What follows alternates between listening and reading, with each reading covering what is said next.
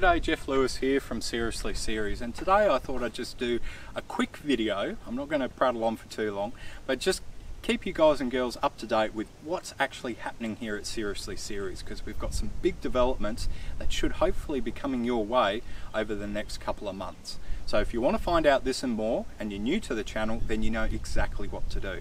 Click on that subscribe button down below, click on that notification button too, but most importantly, well, you know what to do. Stay tuned.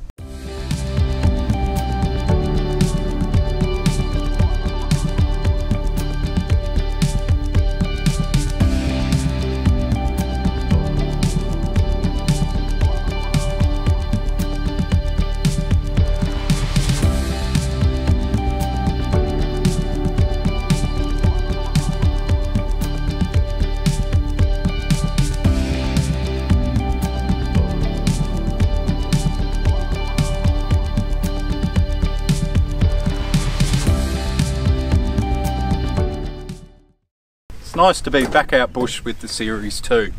I've been away from the Series 2 for a month and I've had to drive the other land derivative. I won't say the last part of it, and it wasn't a proper one. You know, if that was a 40 series or a 45 series, I'd be very, very content and very happy, but it's the more newer derivative, which they're just not the same. You just can't compare to a series Land Rover. Anyway, I'm getting off topic. So I just wanted to take the time to give a bit of an update as to what's happening to Seriously Series, not just on YouTube, but obviously off YouTube. And we've had some big developments, and I've had to do a lot of, I guess, contemplating and thinking about as to the future of Seriously Series and what's going to happen. I guess it's hard to put it into words, so please bear with me here. But we had quite an ambitious, or I didn't think it was that ambitious, but maybe in retrospect it was. We had a film tour, which many of you saw on the channel, where we roadshowed Road to Ruin around the southwest of WA. And I won't dwell on it too long, but it was a great experience as always. We thoroughly enjoy, you know, getting out and meeting people who've, you know, watched our videos, and they share their stories and their knowledge and all the rest, and it's just a nice exchange of information and, I guess, war stories and all the rest. And for me, that's, you know, that's a real highlight. So that was fantastic. Meeting a number of individuals who had followed us on YouTube for quite a while and were very excited to see the film and came along. We had one gentleman, and I think he'd driven sort of 4.5, 5 hours to actually come and see the film, and I was blown away with that dedication. That was just top stuff. But even with all that, you know, I guess great camaraderie, there was a bit of a dagger hanging over my head, and that was COVID. Sadly, COVID, I think, had a big effect on the film, had a big effect on the turnout to the film, more importantly, and that in turn meant that we didn't really make any money out of it. We actually lost money, but we wanted to do it. I wanted to do it. I wanted to get it out to those of you who've been very supportive of the channel and of myself and Damon, you know, pursuing this avenue, this dream that we have, and you know, meeting those individuals really made up for the shortcomings.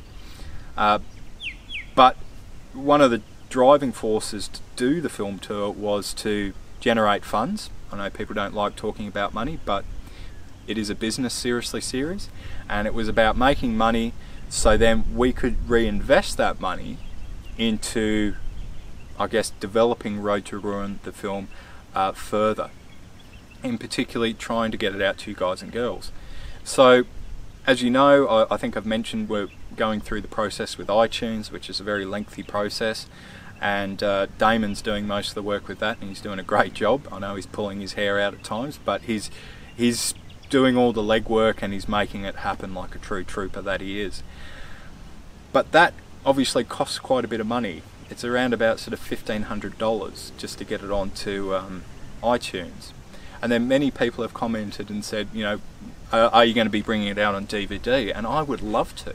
I would love to do a little special edition DVD, and maybe it comes in a little green ammo box and you get a spare fuel filter or oil filter for your Land Rover Series 2A or 3. I think that'd be great. But the problem is money again. It's $2,500 to get all the software and menus and all the rest done for DVD, and then that's fine, we don't mind paying that or trying to find the funds to do that.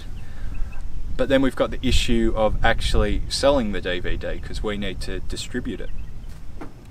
So that becomes problematic because, you know, at the end of the day you've got to break even. So many of you might exclaim and say, oh well, you know, just go along to heaps of four-wheel drive shows and sell them there. And look, I'm sure they'd sell like hotcakes, but getting to four-wheel drive shows is another problem. That costs money too. Fuel prices have gone through the roof, as you know. We then got to pay for accommodation, and this is really shocking. We actually eat food, so we've got to pay for food. I know everyone thinks artists just live on inspiration and hot air, but not this one. So that's a problem. Netflix is $3,500 to basically get the file prepared to then go to Netflix and say, hey mate, do you want to buy it? So, you know, that costs quite a bit of money. The other thing that we were hoping to do with the revenue was to put it into looking at doing the Canning stock route again, or at least starting off where we finished, you know, a few years ago, because we do want to do that now. We've sort of gotten over the fact of what happened with Road to Ruin, and as many of you will see in the coming months, it was a true grit adventure like no other. So it's taken us a while just to process it all, but Damon and myself have come around to the fact that we are going to do it. As many of you know, the Canning stock route isn't open at this stage. The communities are, but the actual track itself isn't.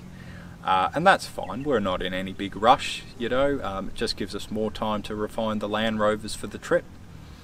But getting back to what I was saying before, that's really what the funds were going to be for, that we would have generated from the film tour. But sadly, as I said, we ended up losing money on it. And the reason why this has been quite difficult is the showings of Road to Ruin have been a great success. They have been fantastic. I've been blown away by it. You know, every time we've showed the film, it's basically been a near sellout, or pretty much a sellout. So I sort of, you know, I try and be very, very humble and not egotistical, and I sort of said to myself, right, well, we usually fill the cinema up by 90-95%. Let's say we aim for 50%. But with the 3 cinemas that we showed the film at, that didn't even happen. I think the best we got was 53 people at Bustleton. So it was very disappointing. And so because we didn't generate the funds out of it, as I've already talked about, I've, I guess, had a bit of an epiphany. I was feeling a bit down in the dumps. And I thought, how on earth can we get it out to you guys and girls? How can we get it out to those people who have just been so patient, so awesome, and just really, really want to see this film? And I thought, well, the cinema showings are too risky financially. We don't have the finance to back it up for that. And I can't fly to Adelaide or Sydney or Brisbane or Melbourne, because by the time I pay for those flights, or even if I drive there, there's basically going to be no profit left. So not a waste of time, but we're trying to run this as a business, so it's not really beneficial. So I thought, well, COVID's not that bad now. It's not great, but it's not that bad. And so I started having a look at film festivals. And because COVID is slowly weaning off in other parts of the world, the international film festivals are coming back, and that's originally what Road to Ruin was edited for. So what I've done is I've entered Road to Ruin into 14 different film festivals, and what I'll do is I'll just put credits down below, and you can see the film festivals as they come out, because I some of them I can't even pronounce. My French isn't that good. So we're basically going to roadshow it around the world. We're not going to get to every country, obviously. We just can't, and financially we just can't afford it. Those 14 film festivals cost $350 Australian all up, which is, I think, very, very good bang for your buck. And when you're there, or if you go to the film festival and watch Road to Ruin, just think in the back of your mind, say thank you to all of those who have supported us via PayPal and Patreon, because they're the ones that paid to get the film produced. They're the ones that actually paid to get the film entered into these film festivals. Now, obviously we want to show the film to you guys and girls, but the other reason why we've decided to do these film festivals is it's great exposure for Seriously Series and for Road to Ruin. And we hope, and I certainly think it's highly possible because it's a cracker of a film, that we should hopefully win a few awards along the way, and that adds greater prestige to the film. And basically when you win awards and you win trophies, people listen to you. That's basically it. Because I've approached dozens of distribution companies and they're like, yeah, nah, it's a good film, but yeah, nah, not sure. Yeah, just not sure. And it's not their fault. It's because the film is very different. It does push the genre. It's not a typical all for adventure film with blokes who've somehow, I don't know, they've lost their sleeves off their shirts. Like, I don't know how that happens. And every bump, it's a chance to crack open a beer. So it's not like that. But then at the other side of things, it's not an art house film either. So it's kind of something in the middle there. And it is a factual documentary, but also it's almost a little bit of a drama too. So it's got a number of different genres sort of mixed all into one. And finding people who can sort of understand that, people who can appreciate what it's like to actually travel in remote areas, because most people in Australia have no idea, and I'm not being cruel to people, it's a fact, they have no idea. You know, I live in Kalgoorlie, I talk to people in Perth, and they still think there's Aboriginal tribes roaming round out here, spearing kangaroos and living off the land. And they do that full time. No, that hasn't happened in decades. So people have got no idea. So it's quite hard trying to orchestrate and communicate that to actually someone. And then the other problem is using these vehicles, because they're not probably sexy vehicles, like a lot of the shiny trucks and all the rest of, I guess, modern Wood Explorers today. That sort of, people don't understand, why don't you drive a new vehicle? And you're like, well, I really don't want to get into debt, and these are better. So anyway, that's prattled on a bit there, sorry about that, but it's been an interesting and frustrating experience. And so the other thing is, we've really got to, and I'm out here actually filming for Patreon at the moment, we really do need your support more than ever. YouTube for us has never been the primary focus. It's always been something that we've worked very hard on. It's something that we've always tried to do the best possible videos we could, with a very restricted time frame. You know, Damon and myself both have young families. We, you know, I'm lucky enough that I can sort of work almost part-time, but Damon's working full-time. So, you know, that puts an extra level of complexity into it. And as much as I would love to, and Damon would, we would love to do this full time, and that is our ultimate goal, and that's why we're pursuing road to ruin, and that's why we're pursuing other avenues with magazine articles and columns, and working with voluntary organisations, working with commercial companies and entities to really try and refine this niche that we've sort of found with these vehicles and with the audience that we have here, particularly on YouTube. But Patreon is really what makes this business, or this franchise, film franchise, tick. And you know, for everyone who's supported us on Patreon, and some people will do it for a couple of months and then they'll go, hey Geoff, lost my job, can't do it anymore. Not a problem at all. Absolute legend. Thank you for taking the time to do it. But it makes a huge difference. You know, that pays for all our subscription costs for editing software, making thumbnails. You know, we actually subscribe or pay a subscription to a music software gallery, so we can actually give you guys and girls nice music to listen to instead of, it's just my preference, but electro trash, which most videos have these days because it's free and no one has to play an instrument. So, you know, we try and do that to try and just make these videos just a bit more appealing, and to make them a video that, you know, on a quiet Sunday afternoon when it's raining outside or it's too hot, you can just sit down and just escape with Geoff and Damon on a nice adventure out in the middle of nowhere that you've got no idea where they're going, but it's just a great adventure. That's what we're sort of trying to do. And Patreon allows, or the money that we make from YouTube allows us to pay for those running costs. But after those running costs, we've basically got nothing left. And that's where Patreon comes in. And Patreon, we don't earn megabucks on it, but we earn money from it. And the fact that we're earning any is just fantastic. But that primarily pays for the fuel to allow us to be able to go out and produce these adventure documentaries, particularly the ones for Edge of the Earth and Golden Quest, and other things like obviously the films that you saw, or the videos that I put up for the Southwest Film Tour. So that makes a big difference there. But other than sort of helping to pay for some of it, not all of the fuel costs, it really doesn't leave us with much else.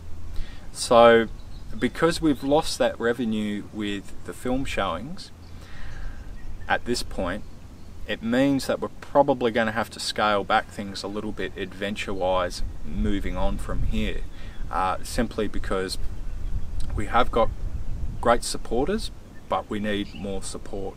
And I don't try and prattle on at the end of the videos asking people to click on the Patreon icon for nothing. The reason is, as I've said, we don't earn much money from YouTube. We earn, to be honest, we earn probably $70 to $90 a month. And as I said, that pays for all the subscription costs, the bank fees and all the rest. And we're not a high grossing YouTube channel. I don't think we ever will be. You know, Damon and I crossed that bridge and realised that years ago. You know, we don't drive fancy Land Cruisers. We don't, you know, wear shirts that the sleeves have fallen off. It's just not who we are, and we're not going to change or debase ourselves, probably not the right term, to become that, because the whole point of setting up this channel in the first place was to produce videos that we ourselves wanted to see and we ourselves knew weren't out there on YouTube. And I think that's probably why 90% of you have subscribed to the channel. So anyway, so as always, if you've been following the channel for a while and you know you like what we do, and maybe we've helped you out fixing your Land Rover with questions on Facebook or Instagram or whatever, you know, take 5 minutes, not even that, 2 minutes, and just click on that Patreon icon. Links pop up in the video, every video basically. Have a look at it, see what you can do. At the moment, we're not charging megabucks. We never do. We try and keep our rates really low. And to be honest, even for the mid-tier, it's cheaper than Netflix, Stan, Hulu, Amazon Prime. It's the cheapest online streaming service you're ever gonna get. and it's cheaper than a pint of beer and a cup of coffee. So what are you waiting for? But anyway, thank you very much for your support. Once again, I'm sorry if I waffled on and prattled on a little bit, but we got there in the end. And thank you very much for making it to the end of the video. Anyway, thanks again for all your support. For those of you who regularly comment on the channel, it's really nice to have a great online community of just awesome individuals. And for all of you who've subscribed to the channel, given a thumbs up on our videos, it makes a huge difference. So thank you very much, and I'll see you in our next video.